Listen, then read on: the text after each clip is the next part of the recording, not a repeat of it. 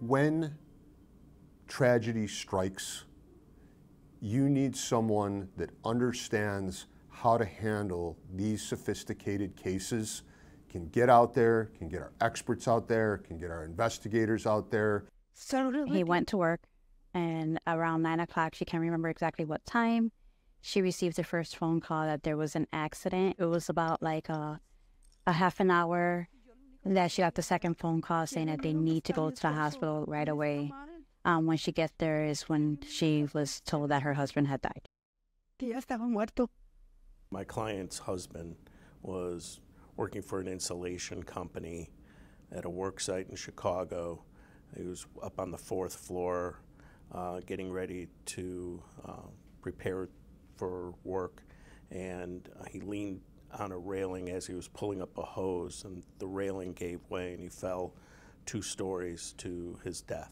They were warning her basically on how his condition was and how he might look.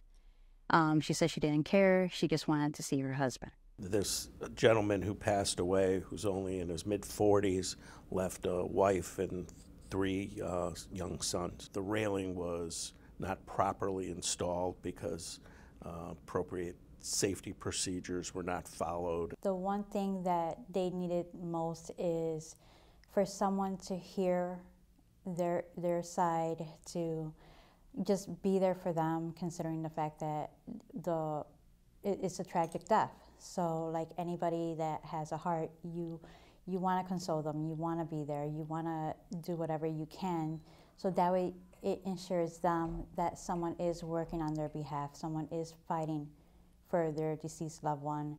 Excelente. She said that she's had an excellent experience with me and Matt. We've comforted her from beginning to end, and everybody in the office have been supporting her, and she's eternally grateful for that. Our particular client in this case, she was that great client who deserved to have a maximized recovery, okay? She was deserving of that, and she got it.